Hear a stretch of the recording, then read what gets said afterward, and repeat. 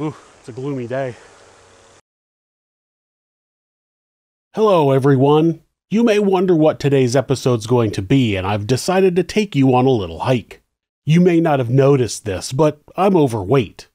There are a handful of people online who have taken it upon themselves to remind me of that, generally in two ways. The first is the fat shamer. This person will just flat out call you fat or describe things like you waddling, whatever they think will hurt your feelings. The problem with this person is that they're insecure themselves and never learned a positive way to lift themselves up. They learned somehow, likely due to bad parenting, that if you make someone else feel bad, you can feel better by comparison. This is only a quick fix because they aren't actually solving their insecurity issues and will soon be right back to hating themselves. Then they have to find someone else to put down again and the cycle continues. These people are slaves to their own self-loathing opinions and will likely live their entire lives as sad, self-conscious people. The second type of people are fitness coaches. Not literal fitness coaches, that's just what I like to call them. These people might actually have good intentions and think they can train you and help you lose weight. They'll get online and offer to work out with you and help you lose weight. I believe some of them are really just fat shamers who are using this as an excuse to insult you, but not all of them. The problem with both of these people is that most of them don't know anything about you, especially in my situation where it comes from strangers online. They don't know anything about me, my medical history, my mental health history, my family history. They're going off of absolutely no information. Now, the fat shamer doesn't care and frankly should just be ignored. They just want that little boost of satisfaction to stave off their self-loathing for another day. But the fitness coach is making huge assumptions based solely on your appearance. They get online and go, "I'll work out with you and you can lose weight," as if the person they're talking to has never worked out. They also say it like there's no other reasons why a person might be overweight, like mental health doesn't play any part in the equation. Fat must be equal to you being lazy and never working out. Again, I know some of these people might have good intentions, but actually it's really insulting. The other thing these people don't take into account is that you might already be working out and losing weight. I currently am losing weight and am down from my heaviest weight, and though my weight loss hasn't been without any weight gain, I've never gotten back up to my max weight. There's so much more that goes into a person's weight than just looking at them and thinking, "You're fat."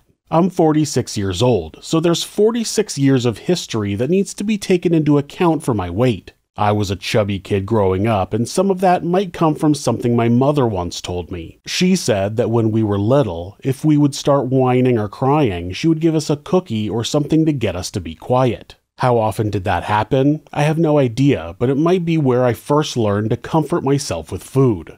The summer between 8th and 9th grade, I had a growth spurt and got super skinny. I was like that until my early 20s, which was a period in my life where I really didn't care about myself at all. I didn't take care of my health, I drank and I ate junk food, and I started gaining weight. It also wasn't that I just ate junk food, I found comfort in junk food. I was abused growing up and food became my security blanket. So when I stopped drinking, I replaced that vice with another equally as addictive one, sugar. I consumed sugar like it was oxygen. By the time I got married, I would eat a sharing-sized bag of Skittles and drink a liter of Mountain Dew and then go to bed. Or I would eat 2 bowls of Cinnamon Toast Crunch before bed. Just the worst possible shit at the worst possible time of day. So a few years back, it was no surprise when my doctor told me I was pre-diabetic. I was probably about 240 pounds, and I told the doctor, "No problem, I'll work on it." Then I was 250, and that was my limit. As I hit 240, I told myself, if I ever hit 250 pounds, I'm going to get serious about losing weight. Then I hit 250, and 255, and 260. Then my doctor told me I was diabetic, and I said, "No problem, I'll work on it." Then I was 265 pounds on a dozen different medications, and I would have little periods where I would cut out sugar and get more exercise. But never for long. Oh, and over the years I went from being a carpenter to a site supervisor to a project manager to completely leaving construction and working on a computer all day. That didn't help.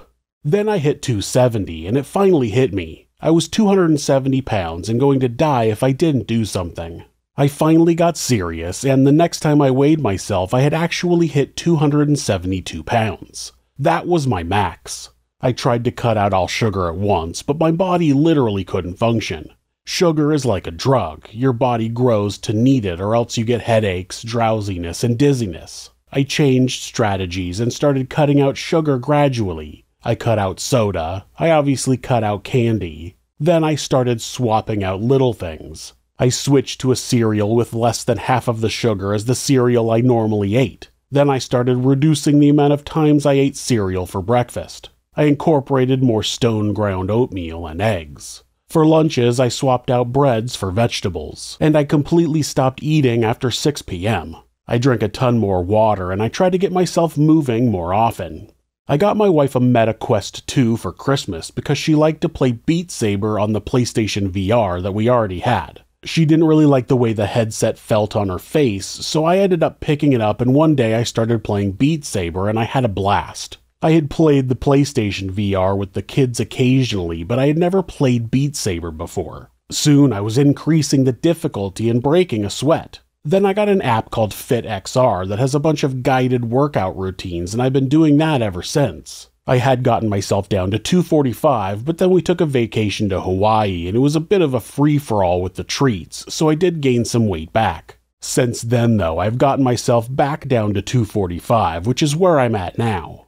Now that it's spring, I'm adding some hikes to my weekly routine and hope to get down another 20 pounds before we move to the Netherlands. Of course, there bicycling is huge, and so that will be added to my weekly routine at that point.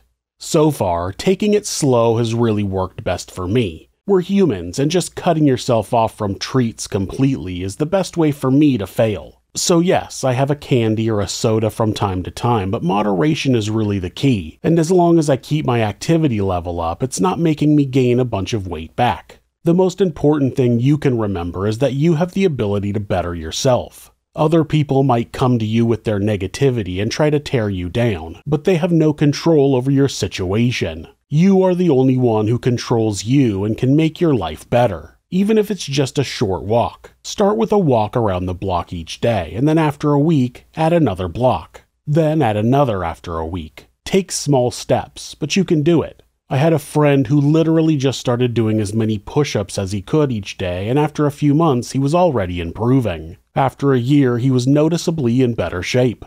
Do what you can and don't let anyone else cut you down. The sad person online calling you fat can't even act like an adult. Why should you pay attention to anything they say? They're irrelevant. The hike I went on today was in the foothills east of Los Angeles. This specific spot turned out to be not great. The trail was a little too steep in some areas, and it was fairly overgrown. It got to the point where I could tell that the trail was continuing, but it was too overgrown for my liking, so I turned around. I'll be trying out different areas for the rest of the time we live here, and I'm going to take you guys along at least once a month. We'll see. Thanks so much for watching my channel. If you liked it, hit subscribe and you can continue on this journey with me. If you like true crime, you can check out my other channels, This Is Monsters and Somewhere Sinister, right here on YouTube. Thanks so much, and be safe.